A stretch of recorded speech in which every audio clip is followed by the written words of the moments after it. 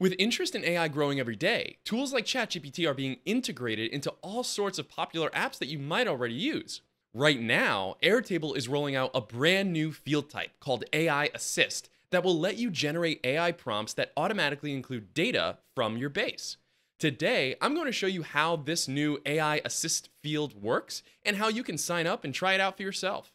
Hi, I'm Tom from xray.tech, the workflow company. At Xray, we use AI tools and no-code software like Airtable to help people create time for mindful work. If you'd like to see more automation and AI tips every single week, be sure to like this video and subscribe to our channel. Don't forget to turn on those notifications too.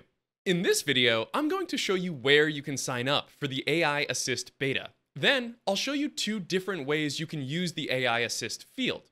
We'll start by creating a couple of prompts using Airtable's templates. Then we'll make one from scratch, so you can see all the options you have with this field. Let's get started. AI Assist is a brand new field type, and it's still in beta, but it's not available to everyone yet. To join the beta, you can come to this URL, which is in the description and the resources board down below, and click on Join the Beta. Once you land on the form, you'll see a message up top telling you that this is a wait list and paid plans are going to be prioritized.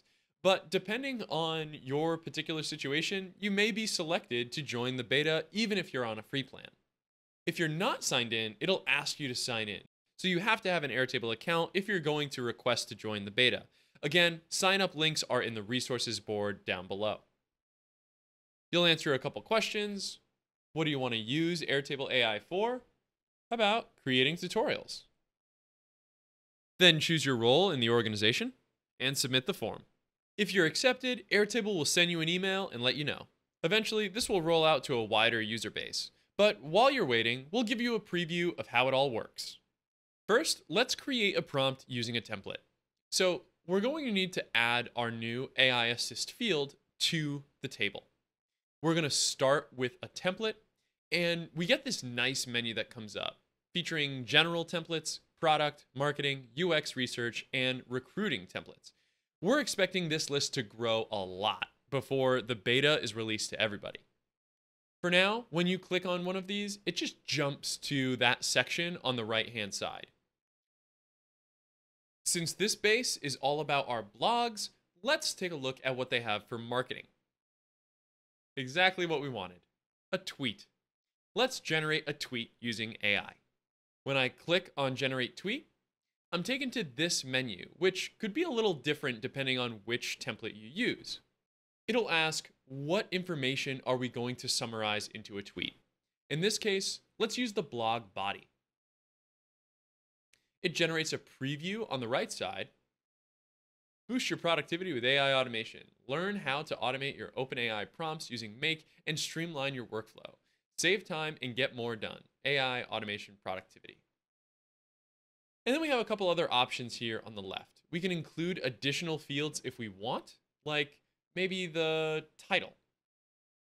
And then we have this option here to generate a new preview. Let's do that. Let's see if this changed anything. Surprisingly, this made our tweet worse.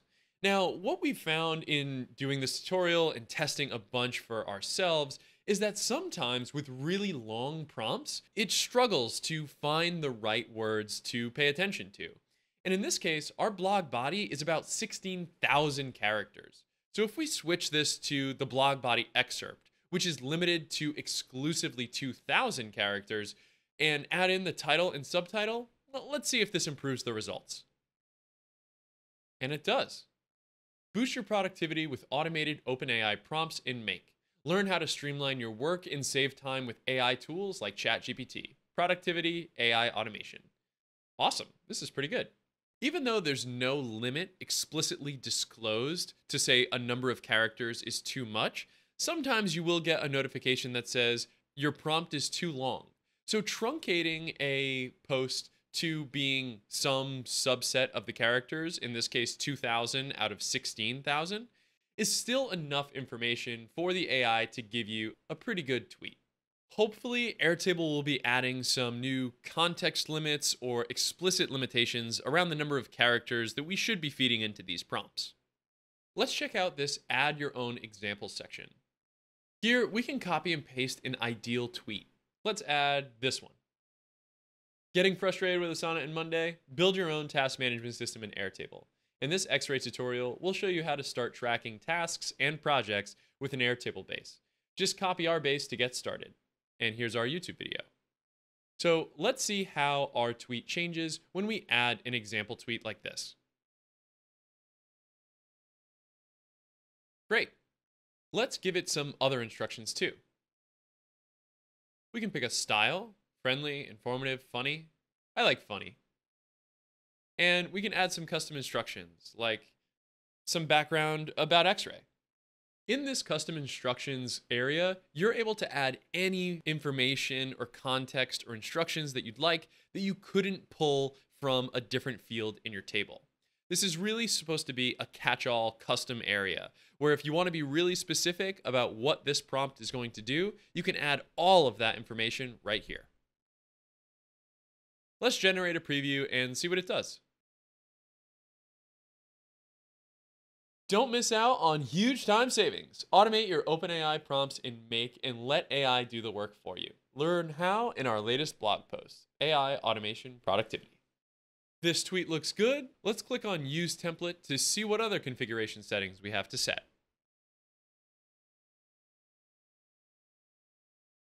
We've done everything under prompt and have our tweet preview right here for this particular record.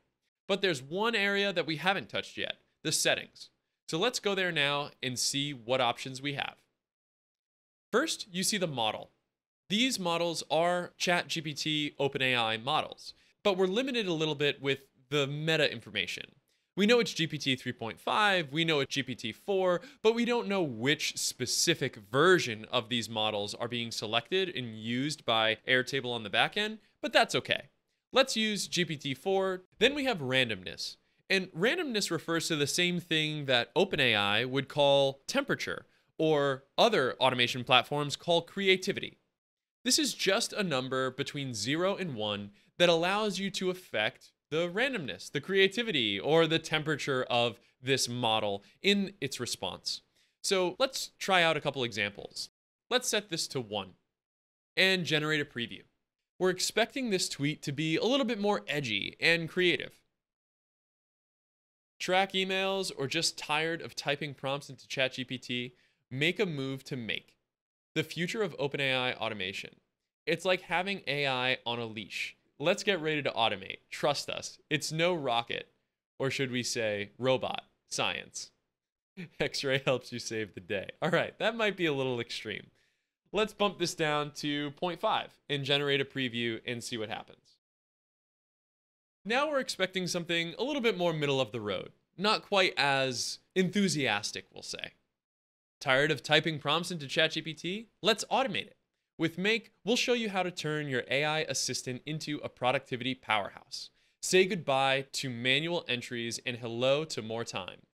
OpenAI, Make automation, and then a bit.ly link. I'm not sure if I'd trust this bit.ly link though. This bit.ly link is actually a really good example. If this number is higher than 0.2 or 0.3, you're really getting into the range where the AI is going to make things up or hallucinate. So because we really want to stick to the facts, we're going to set the randomness to 0. And we're going to try this preview again. No more bit.ly link, but it does provide a space for a link, which is interesting, and a tweet generally the same as before. We could edit this prompt though. Let's make this a little bit more specific. With more instructions, we can say something like, don't make anything up. Only repeat points from the content you've been given. We'll go back to our settings, set our randomness to 0, and generate a preview. Great. Notice that when we went back to the prompt and came back to our model, it switched back to GPT 3.5. So let's upgrade it to 4, generate this preview one more time, and create the field. Awesome. Minus the robot uprising. Note that with GPT 3.5, you can turn on this automatically generate setting. This will automatically regenerate the AI response whenever any data in this record is modified. But if we do upgrade to GPT-4, we do not have the ability to automatically generate this. We're just going to save these changes and keep this generate button, so we can click generate whenever we want our AI to generate a response.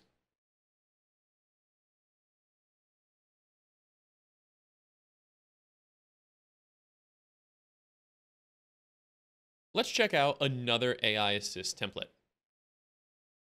We'll create a new AI Assist field, start with template, and let's quickly use the translation template. Note that in the template, we do have additional options that we get to configure in this particular template, but it's much fewer options than generating a tweet. All of these templates will have their own subsettings inside of the template to help you make the most out of the AI. The text to be translated is going to be the blog excerpt, and we're going to translate this language to this translate to field. It's generating a preview now, and I would expect this to take a few minutes since it is a 2,000 character piece of text that is trying to translate. And here we go, the blog post in German. Let's use this template. We can have the settings to GPT 3.5, randomness 0, and we will automatically generate this translation. Let's create the field. And now it's generating the blog excerpt in German. And we'll wait for this to process and see what it looks like. Great, that was fast. And here it is. But let's try a different language. How about Spanish?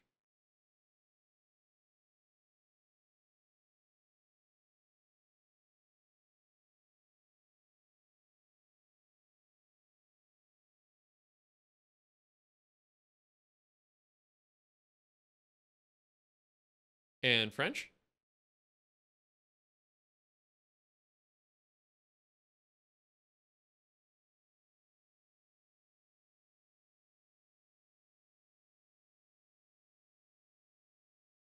Great, so these template fields look good, but let's make a field from scratch. So we'll go back to the AI Assist field, and we can start from scratch. You can write whatever you want. This is something that you could write just like you would write inside of ChatGPT. The only difference is you have a big plus button here where you can add any information from your table. Something that would be really helpful when writing a blog is to draft a meta description. This is useful for SEO and a whole bunch of other things. So I have a prompt here that we're going to insert. Now I'm going to add the title and the subtitle and the blog excerpt. Now, this should create a meta description of under 160 characters, but since LLMs don't know math, it's an approximation. It usually won't end up being under 160 characters, but it'll try.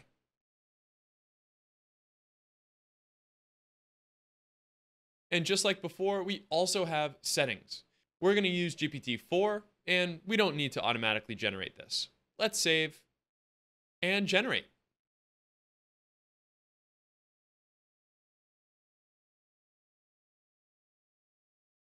Pretty good.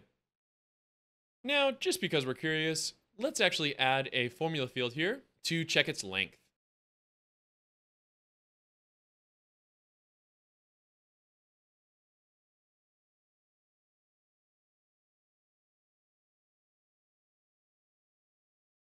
$176.